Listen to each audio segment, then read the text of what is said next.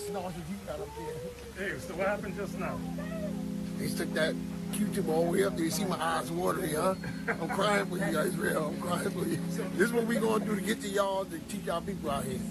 So Deacon didn't have a problem, he said? Deacon have a problem, not with that sausage you got. I don't have a problem. The I'm breathing all the white men air. It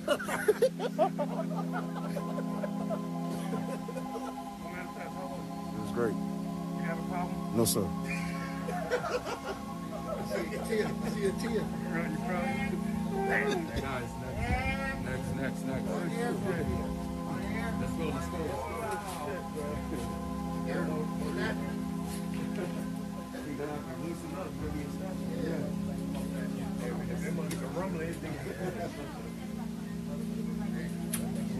They do go, it's small.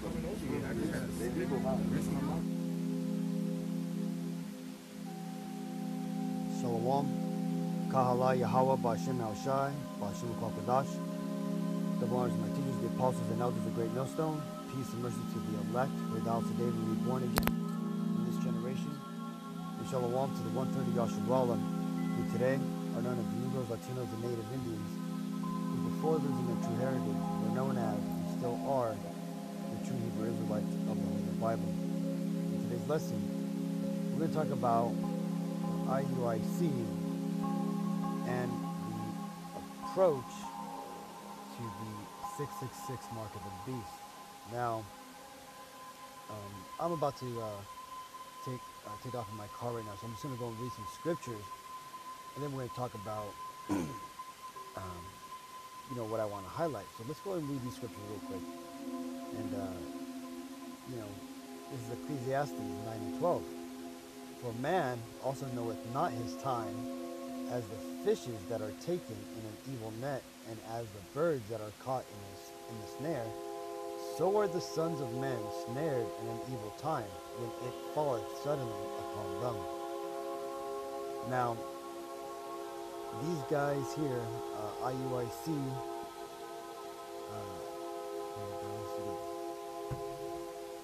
you can go ahead and see them.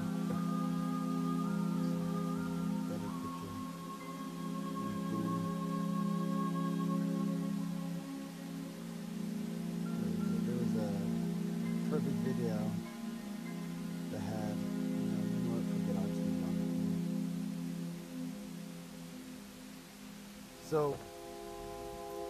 these men who are affiliated with the Israel United in Christ, IUIC, which is for the most part they're a false group. They are a co-opted, set up by the government organization to portray a form of godliness to the Hebrew Israelites, us Negroes, Latinos, Native Indians, right? They're led by a detective, a former New York, I don't even know if he's former, but a New York detective called Nathaniel Seven, right? He goes by the name of Bishop Nathaniel. We basically call him Nate Satan because he's a false prophet. It's very obvious that this group that the people who are doing this are doing it for money, and they're doing it for a paycheck. Right? This is simply the Jakes who were hustlers throughout their life, who now have found a racket and a hustle in this truth. Right? You see, one thing when you start coming into this truth, when you start waking up to the truth of the Bible. A lot of what that happens when the Lord opens up those gates and gives you the truth, a lot of people come in, right? Like the scripture says that the kingdom of heaven is like fishermen who went out and gathered of all kinds, and right, and with all that kind, they threw back, they went ashore, and then they divided the fish. They threw back the bad and they kept the good. Now, the IUIC, these are the guys who had, worldly hobbies, right? Rappers, fashion show directors, hustlers, and what they did when they got into this truth, though when they first originally came in, they may have been sincere when they continued on this organization, it became a business. Now, I said all that to say this. The Bible has nothing to do with business, has nothing to do with you trying to make, become a millionaire, right? Billionaire, right? Like what these guys are trying to do. So, because it just doesn't work, right? The Bible says you cannot serve God and mammon, right? Mammon being the god of money, right? You can't serve two masters. Now, these guys here, they took the C19, test, right? The nasal test. Now, there's some people out there that say that there's micro nanoparticles on the Q-tips and all that stuff, and a lot of that is hyperbole and scaremongering, though there does exist actual nanoparticles. But the fact is that they're not going to be putting these on every single Q-tip. So, but the point is there, right? The simple fact that you do these tests, is going to become it is the new normal now, people, right? Like, if you have to take the test, you have to take the test, right? If you have a choice, you should not be taking the test, but, your brothers have to work, you can't do anything to get out of it, right? And ultimately, when it comes down to getting an implant, that RFID microchip in your hand or your forehead, that's when you're basically got to say no. Now, these tests are simply just stepping stones that are going to eventually lead to that. Now, this group here, right, they're making jokes about this, right? And they're doing it as a group. They're doing it as a church. One thing here at Great Millstone, you're never going to see us going to some event and having a lineup so you can get COVID tested, right? Just so you go and do, to make money or to preach. No, we're going to do it on the streets, and for those who want to come here, they're going to come here. We're not going to go, and go through Esau's loops and all his little devices that he's setting up, so that way get you used to this new normal, right? And make jokes about it, man, right? These guys here, what they should have done right here in this video, even though this is probably like a playful banter video, is first of all, they shouldn't have even gone to this event to where they would need to get tested, man. But the point being is that if they had to do this, they should have explained why they were doing this, man. Well, this is going to lead to the chip. Don't take the mark of the beast. But again, this is IUIC. This is the same group that told you that the RFID chip is not going to be a microchip, right? The thing is, it's very obvious now that these people are set up to deceive you, man. And they're going to go along so that way they continue to get their money. This is Isaiah 5:20. Woe unto them that call evil good and good evil, that put darkness for light and light for darkness, that put bitter for sweet and sweet for bitter. Right? And that's what a lot of these false Hebrew Israelite groups are doing, man. They're calling, good evil and evil good. Right? They're putting bitter for sweet. That's what they're doing when they're telling their congregation that the coming RFID chip is not going to be the RFID, the mark of the beast, and that there's going to be no Jacob's trouble. And then backpedaling on top of it to say that you never said it when you sort of got caught in a lie, right? That is giving bitter for sweets, right? You're giving darkness for light, right? And that's why the Lord ultimately is going to be taking out these groups you see, man. It already happened with that guy Comfy. It happened with Ben Amin, right? It happened with a lot of the other groups. I'm pretty sure you're going to see it happening to ISUPK, IUIC, and some of these other camps that aren't teaching right, man, because they won't, fix their doctrine because they got a narrative to push that they're getting paid for, man. Like, I'm sure they got sat down somewhere, some federal government building, and they got asked. They got told, you could spend this many years in prison or you go home.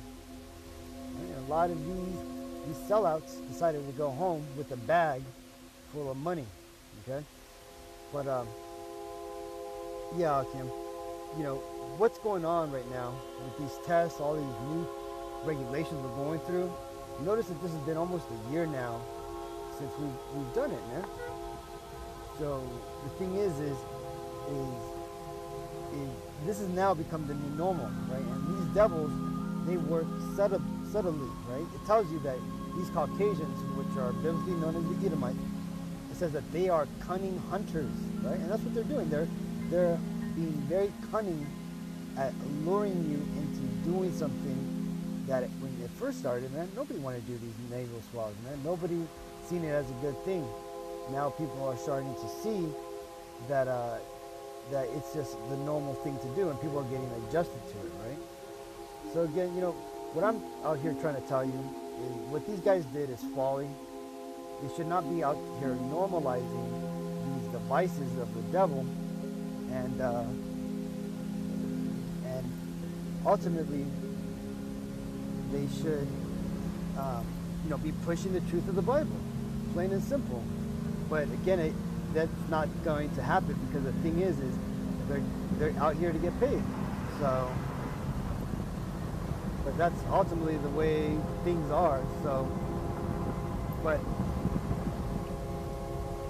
a lot, Yakim, I'm just getting here on the freeway, so I gotta merge in. All right. So back to what I wanted to read. Let's go ahead and read this scripture here real quick, and then we're gonna get out of here.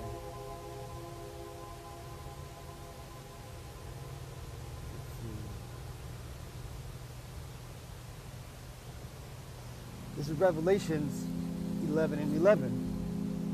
And after 3 days and a half, the Spirit of life of God entered into them, and they stood upon their feet, and great fear fell upon them which saw them. And ultimately, that's what's happening. That's why all this is going on right now, Akim. You Negroes, Latinos, and Native Indians, 1/3 of you, plus 144,000, have woken up to the truth of the world, the true narrative of what's actually happening in reality, right? And it all has to do with what the Bible says. Now,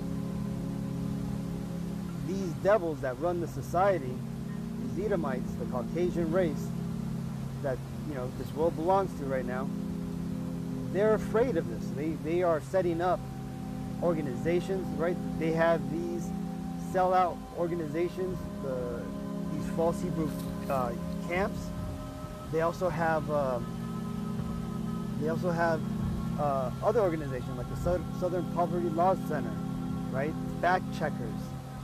They have Facebook, Google, right? They've set up a dragnet to turn off this truth, right? And if they can't turn off the truth, they're going to muddy the water. They're going to put out so much information and so much, you know, fake news, right, through these other camps and other people, other agents, these spam bot accounts that come up online that are, you know, ultimately they're just, you know, putting up bullshit statements, you know, and some of the times they're biblical statements, but they're just random, you know, scriptures, things that have nothing to do with it, because what they're doing is they're ultimately trying to muddy the water. Right, and pretty soon there's going to be so much information out there that, you know, you're not going to be able to know what the truth is unless you actually start studying, and the Lord has that mercy on you, man. Because again, the way it works is that the famine of the truth, which is, you know, soon approaching, right? You can tell by all the channels that have been shut down, all the videos that have been removed, that the famine of the word is coming, right? Because not only are they taking things down, but they're putting up a lot more randomized false doctrine, man. You're starting to see a lot more Christians coming out with horrible breakdowns, false breakdowns of scriptures, man. Just the elder from Texas today, Yashawamba, put out a reply to the Visual Bible teaching of Obadiah, man. Those guys, they butchered the breakdown of the book of Obadiah, and that's because they are obviously trying to hide the truth, right? But again, and then there's other things where now Edomites are saying that Edom doesn't exist, Israel doesn't exist. You see, these devils, they're going to try to lie even blatantly, just so that way all this truth is out there. But again, this is ultimately what the devil's doing, Akim, to get you Negroes and Latinos, Native Indians, to take that mark of the beast, that coming RFID chip, which is going to be used to verify your vaccination. It's going to be used to store your money in the new federal dollar system that they're going to be pushing out within the next year or two, probably even sooner, right? Because they see what's going on, Akim. So I just wanted to give you a highlight of this, talk a little bit about the scripture. So next time I want to give all praises to Yahweh, Bashem, Yahushai, Bashem, Kwakwadash, the honors my teachers, the apostles and elders of the great millstone. Peace and mercy to the elect. Shalom.